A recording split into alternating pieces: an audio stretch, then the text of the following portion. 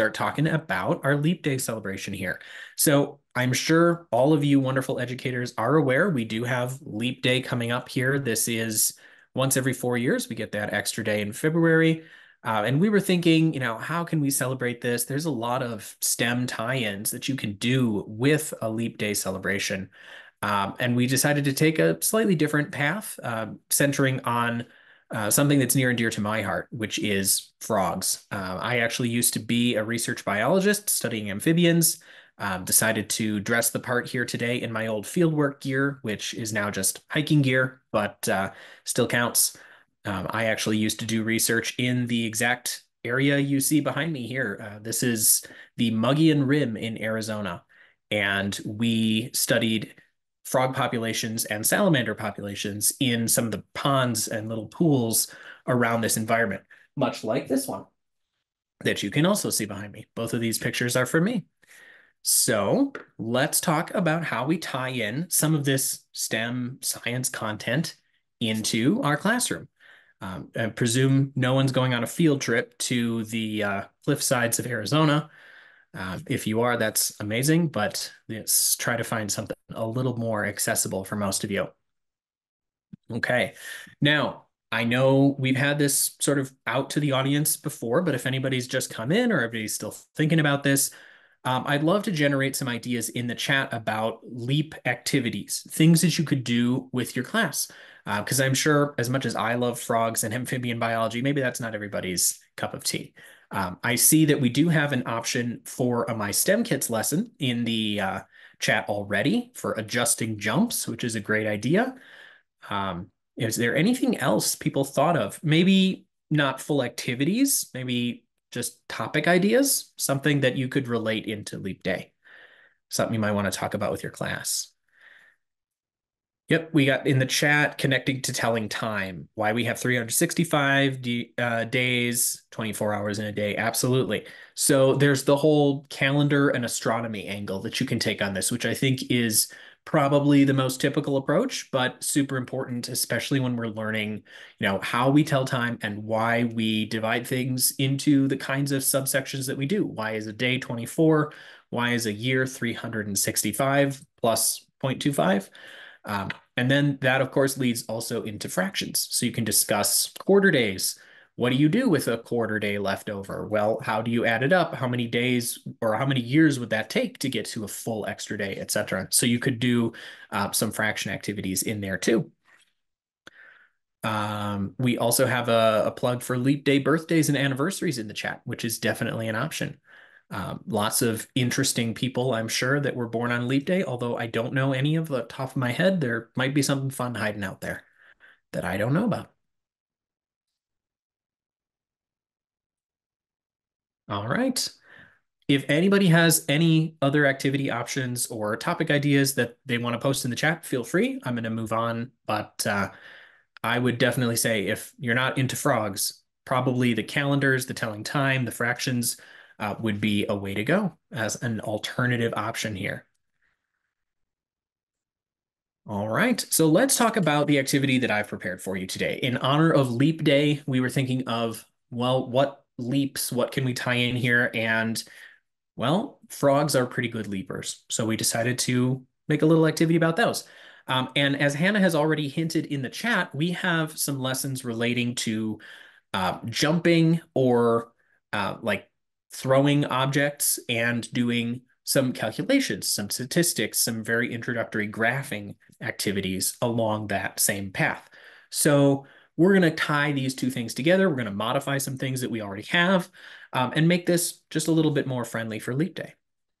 So first of all, we're going to create a frog. So this is something you could do with your kids. I kind of targeted this towards sort of that middle to early elementary age group. I'm not sure how old people would get before they are no longer excited by designing a little jumping frog, but I think probably targeting at that middle elementary range would be pretty appropriate for the materials that I created today. But I don't have like a fully defined lesson plan with objectives and standards and all that. I just have some ideas for you.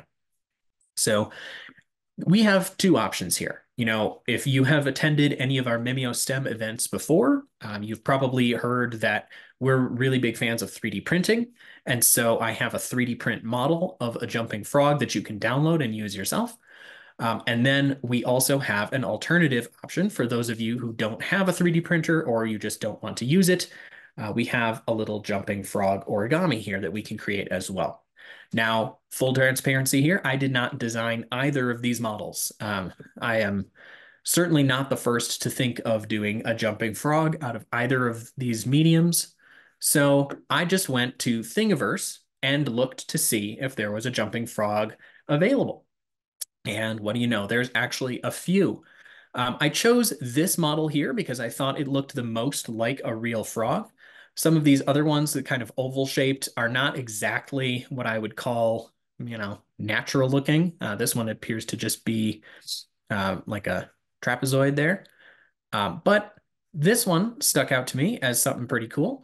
And if you want to download this yourself, I'll put a link in the chat right now.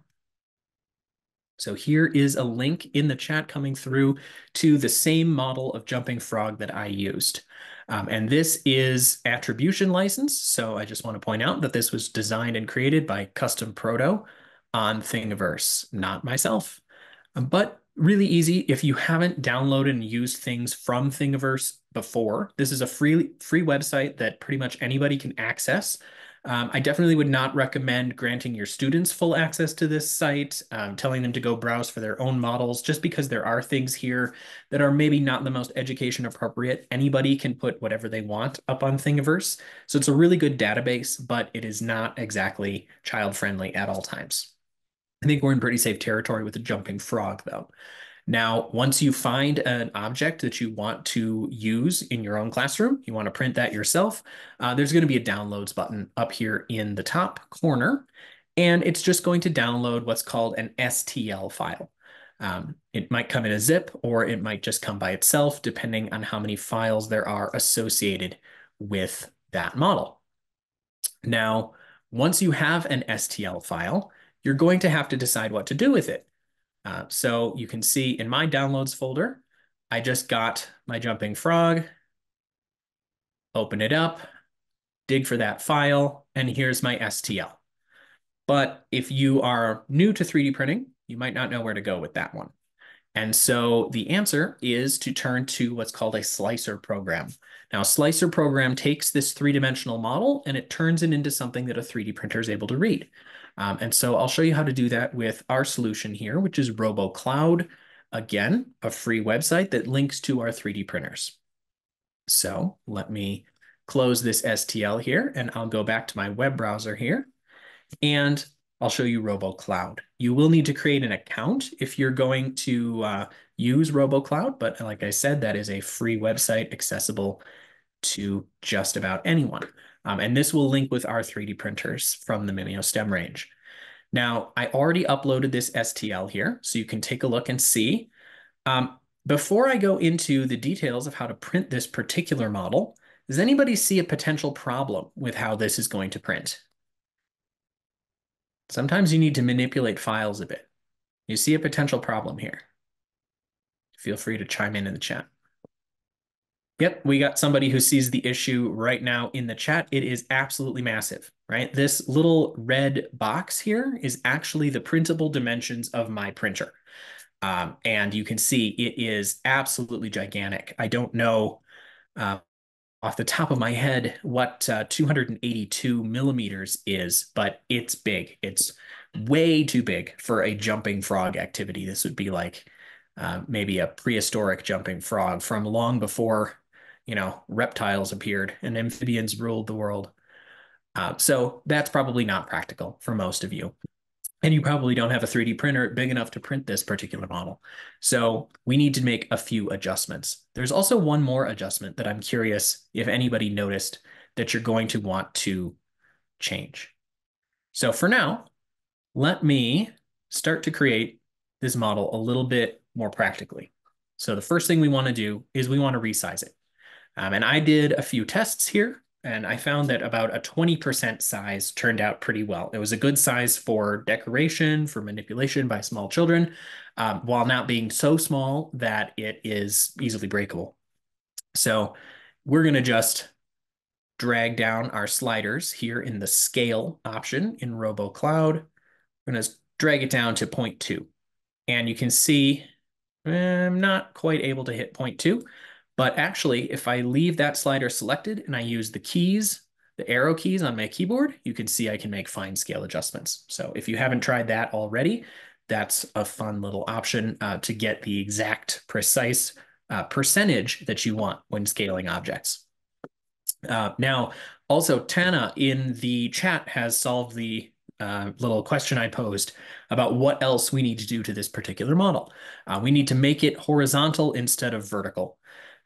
If you're familiar with how 3D printers work, they try to just position this a little bit better so you can see here. They are going to lay down layer upon layer on this base plate of plastic and then build layers on top of pre-existing layers.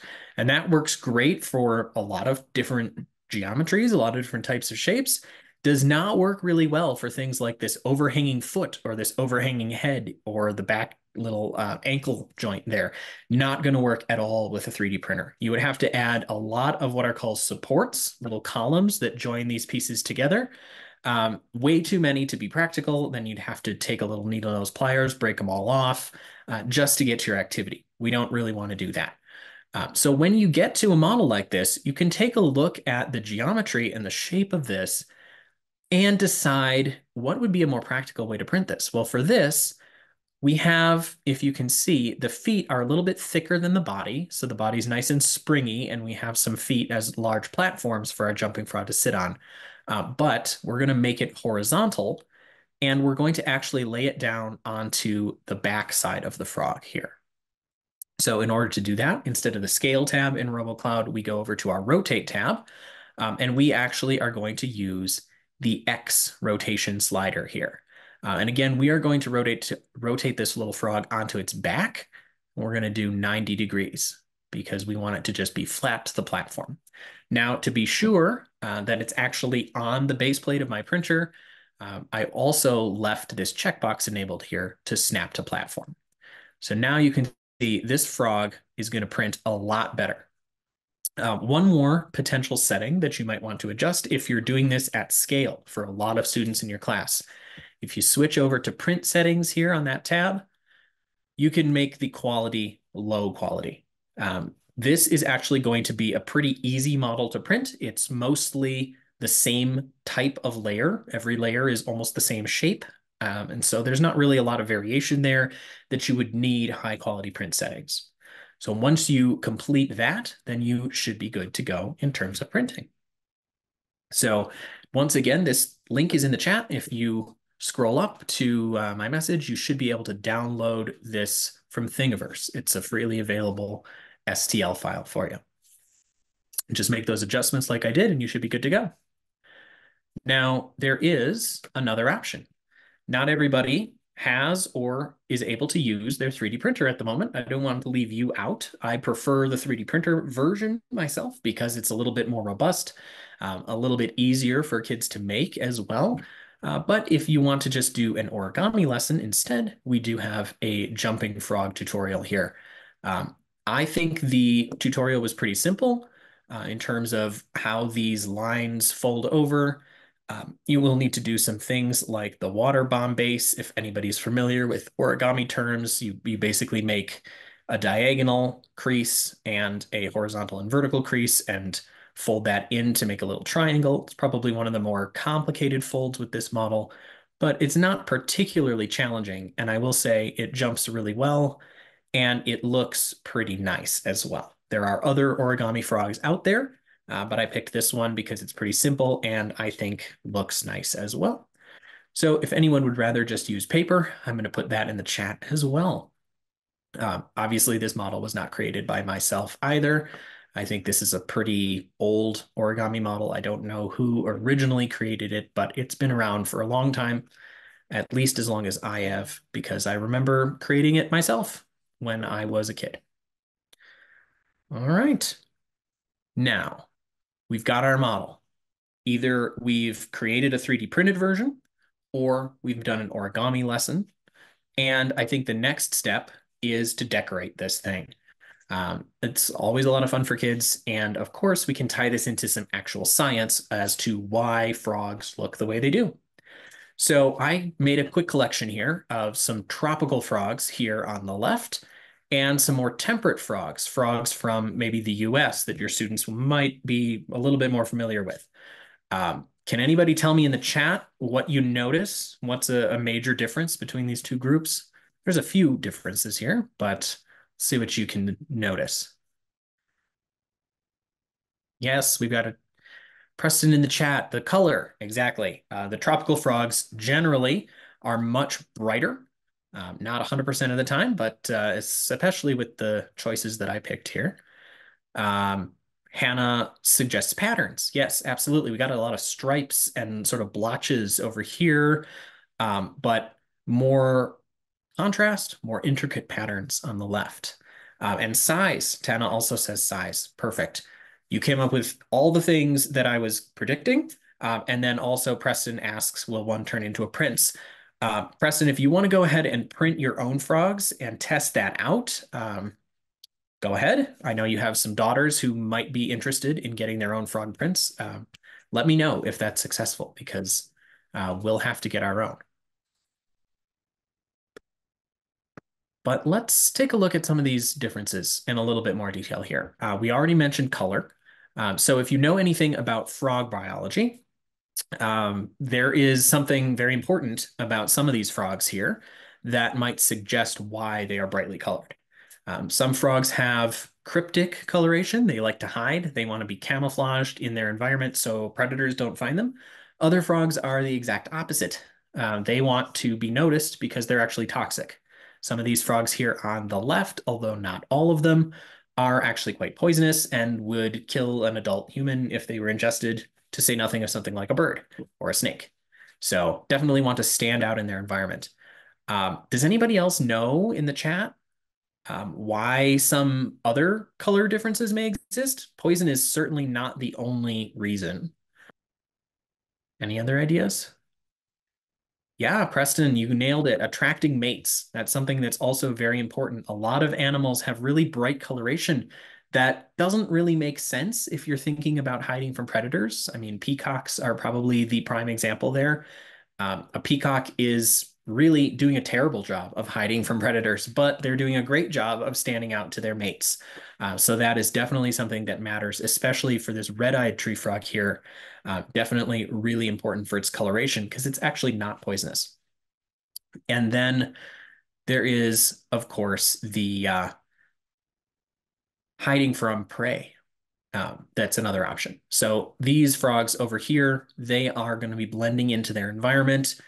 Good for hiding from predators who want to eat you. It's also good for hiding from things that want to avoid you. So if you look like a lump of dirt or a bit of weed, that helps a lot when stalking things that often have very good eyes. Like a lot of insects have really good eyes that can attune to those colors.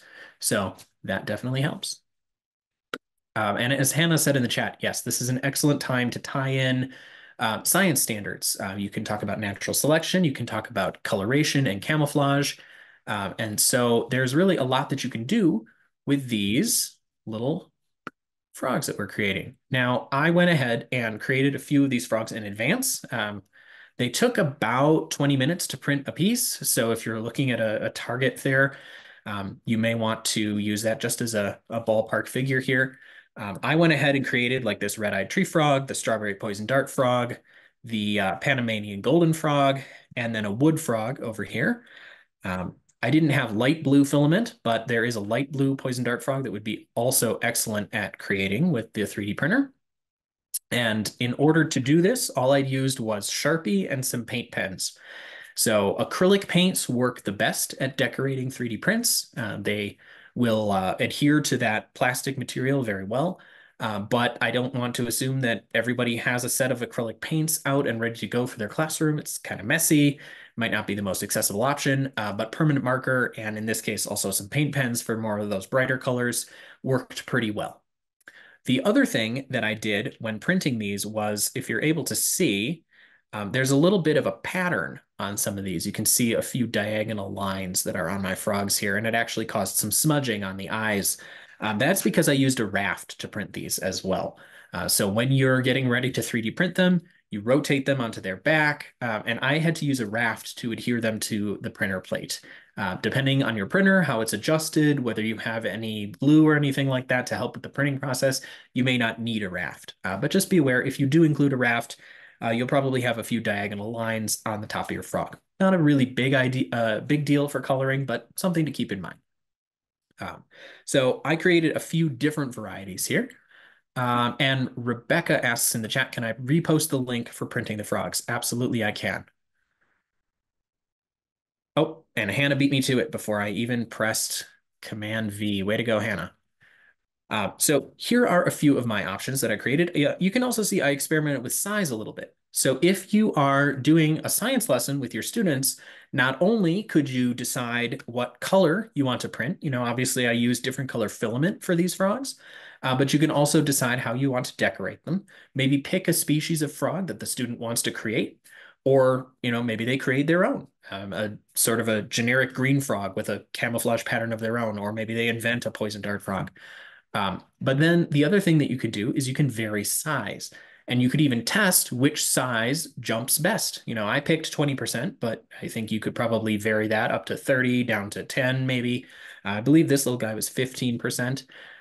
So your choices are pretty wide open there in terms of how you want to adjust things. But I would encourage you, if you're doing a STEM focused lesson, build in some hypothesis testing. Have students make a prediction like bigger frogs, larger legs, they'll jump farther. Or maybe lighter frogs that are smaller will jump farther. You never know. So many possibilities in terms of how you would want to alter these designs to fit the lesson that you're targeting. Um, and of course, we also have our little origami frog in here as well. These are going to be a little harder to vary unless you use different size paper, but of course you can still color and decorate as you need. Uh, Now, once they're all done, of course, you can test them out. So let's line up some frogs here. I brought out my little cutting mat here with built-in inch and measurements there. And if I push down, you can see it actually covers the entirety of my mat. It jumps really well. So you may want to get a little measuring stick, maybe a meter stick would be a good option here. I don't think it's going to jump longer than 1 meter stick. These are not, launching frogs, but they're pretty good. I've also noticed, at least for adult size fingers, you probably want to use the side of your finger on that little tab on the bottom, just because a full finger is a little too wide to just target the little jumping tab. A child-sized finger probably won't have any issues. Just push down and away it goes. The origami frog jumps a little higher, but it doesn't jump as far, but still a lot of fun. Question in the chat, could you use a pen if your fingers are too large for the frog you printed? Absolutely. Probably a pen would be better than a pencil because I feel like a pencil might snap if you push on it wrong. But yes, you could use something smaller to get to that little tab. And then if you maybe your students aren't quite as powerful at jumping compared to my hands, I'm not sure, but we even have some materials available for you to do a quick lesson and build in some of that graphing content and measurement. So there's actually a lesson. Hannah has been mentioning several lessons out there, but we have a lot of jumping and launching and sort of measuring type activities on mystemkits.com. So if you're familiar with that site, if you're a member, you can go and load up some of these lessons that you can adapt very easily to this frog type activity. Now, this is a catapult kit. I think you can see the similarities in my thought processes here. This is launching a projectile, but the frog is also jumping. And if we scroll down, you can see all the lesson plans that would relate to the catapult in this case. Many of these also would relate to the frog lesson. So I just picked one here. Hannah has mentioned a few in the chat so far, but I looked at the landing zones lesson because I thought it was, it's that middle elementary level. It's about a third grade lesson here. And I actually downloaded this lesson so you can see the kinds of things that you're able to get with a MyStem Kits membership here. You've got a description of your lesson, you've got standards and objectives, all the background information you could need. And then even some resources for you. So we've got this PDF that you just saw from my little printout here. Depending on the scale of your frogs, you might be able to even use this page as your jumping measurement instead of converting from a meter stick. And then we even have some student activities and handouts that come right with this lesson. Um, for example, I put in a little PowerPoint. This was originally a catapult design over here, but I just added a free icon from PowerPoint, and now we have a frog jumping lesson. Really easy. Took me about like 3 seconds to create this lesson from the built-in materials from my STEM kits. All right.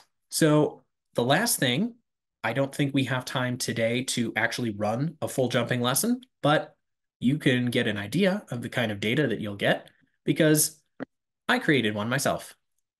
This is the landing zones lesson, and you can see I had a few different frogs trying this out, testing the zones that they landed in and counting how many times it landed in the zone. I have to admit, this is randomized data. I did not actually run this experiment this many times, but with your students, you'll actually get data who looks like this. Now, I find that this bar graph here is a little hard to read. I did color code it, so golden frog is yellow, strawberry frog is red, etc. But it's still hard to tell which frog is the best jumper. You might be able to guess, but it's kind of messy. So if your students are up for it, doing some simple statistics, I took the average distance. So I just calculated here the average from these columns and graphed it again. And now it's much more obvious. The strawberry frog is, in this case, the winner. Also, coincidentally, my favorite amphibian. So way to go, strawberry dart frog. Probably not realistic at all that it would win this contest, but in our randomized data set, it comes out the champion. So that is our frog lesson for you. Hopefully that gave you some ideas, if not a direct applicable lesson for you and your students, but I had a lot of fun playing around with some of these options, thinking through what you would need to do to make this more practical in your classroom. And again, if you need those files or links, they're in the chat here. If you're watching a recording as well, I'm sure this will be posted in the description on YouTube with all the links that you need. If you are able to, love to invite all of you back for February 28th, our next STEM Wednesday session, where Preston, who's been a great contributor in the chat so far today, will be back for coding and MyBot exploration. So that should be really fun. Take a look at another side of STEM. But that's what we've got. If there's any further questions, I can hang out for a few more minutes, but thanks everyone for your attendance.